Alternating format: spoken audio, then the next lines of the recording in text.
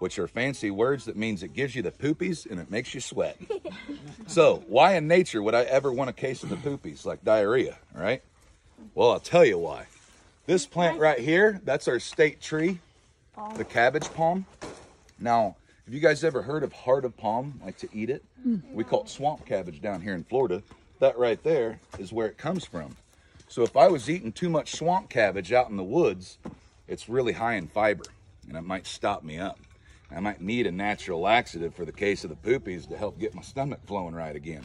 Because in nature, you know, there's not a Walgreens, but Walgreens is all around us.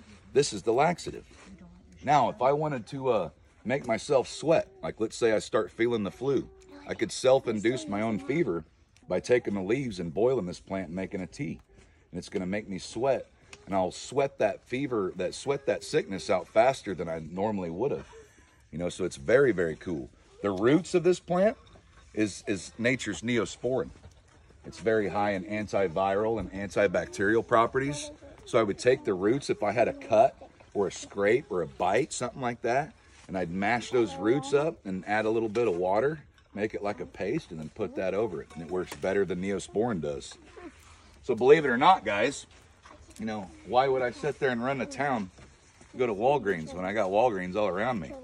I've got a headache, we'll walk up to a willow tree and scratch some of the bark off, and you chew on it like a piece of gum. It's where aspirin gets its medicine from. Well, aspirin is synthetic, but they got their formula, their idea from the aspen tree and the willow tree. Acetic acid, or I can't remember the name of the acid that's used, but yeah, it's the same thing. So why go spend some money on the aspirin and go into town when you can just do it right here?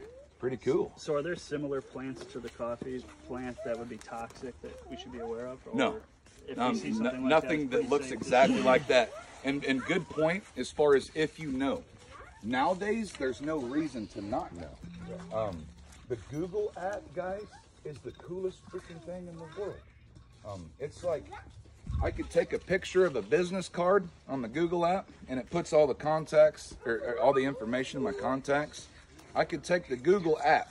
You click the app on your phone and then click the little camera feature in the search bar, and I could walk up to that plant, snap a picture of it, and it's going to tell me what it is. That's a great tool to kind of learn some of these things. But as far as by looks, once you start getting the familiarity, you're not going to notice something that looks just like the wild coffee. So that's a good point. Anybody's ever seen that movie Into the West? Or Into the Wild, with the Eddie Vedder soundtrack? You know, that guy was a huge inspiration for me, but that guy was also the reason why I took up plant and botany so well, because, you know, the poor guy ate the wrong plant and died out there.